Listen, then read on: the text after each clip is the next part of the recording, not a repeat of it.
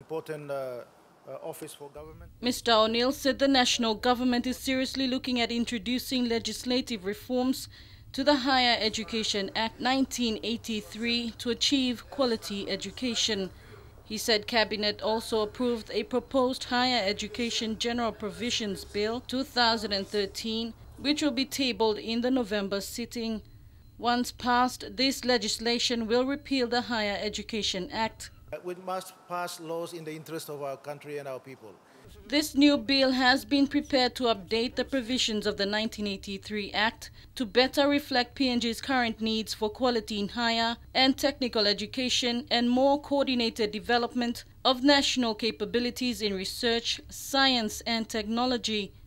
The new legislation will clarify requirements for the approval of new institutions, including new universities, and improve the quality of existing institutions. As part of this reform, NEC has also approved the establishment of a new Department of Higher Education, Research, Science and Technology, which will take over the roles currently performed by the Commission for Higher Education, CHE, and the Office of Higher Education, or OHE. Mr. O'Neill said this change was well overdue, as the 1983 Act, which establishes the CHE and OHE, has no requirement for the accountability and performance of institutions of higher learning.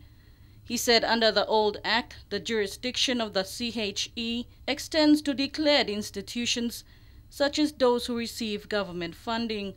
Mr. O'Neill said much has changed in the country and higher education since 1983, and it is fitting to make the amendments. The Prime Minister said the reform aims to bring about a legal and regulatory environment that encourages innovation and achievement, promoting quality, improving institutional and organizational accountability, and advancing research, science and technology. Bernadette Effie, National MTV News.